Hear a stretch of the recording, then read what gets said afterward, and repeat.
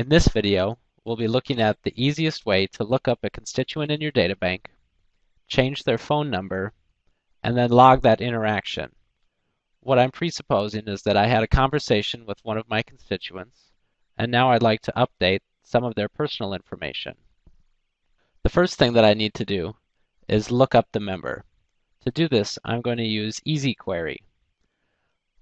Under the search menu, you'll find listed all of your search options. Easy Query allows you to search by 5 different characteristics.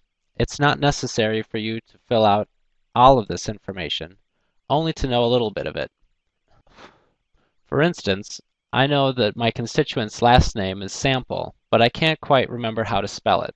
I do know that it starts with S-A-M-P. Now if I click Find, this will return everybody in my databank whose last name starts with S-A-M-P. What I'm looking at right now are my search results.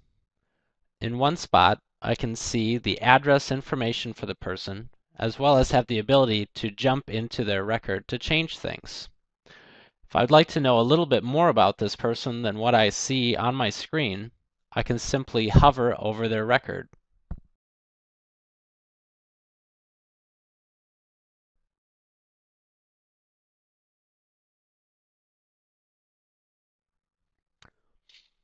The person that I was looking for was Bobby Sample. So now what I'm going to do is enter his record by clicking the edit icon on the same line as his record.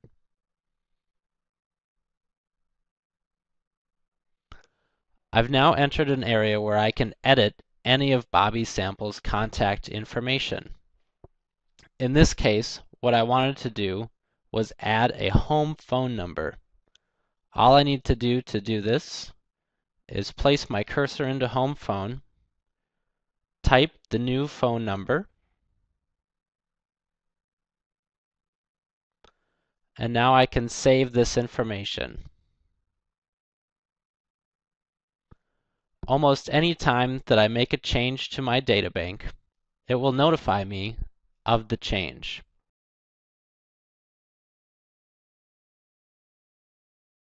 Now that I've updated Bobby's phone number, I want to log the interaction that I had with him over the phone.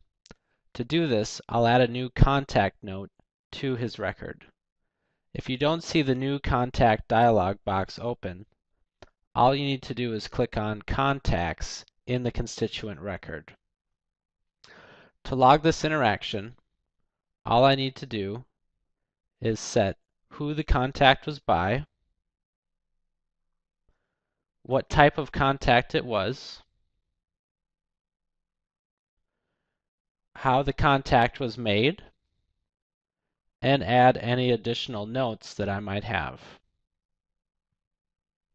If I wanted to share this information with a coworker, I could click on the envelope icon to open this contact note in my email software.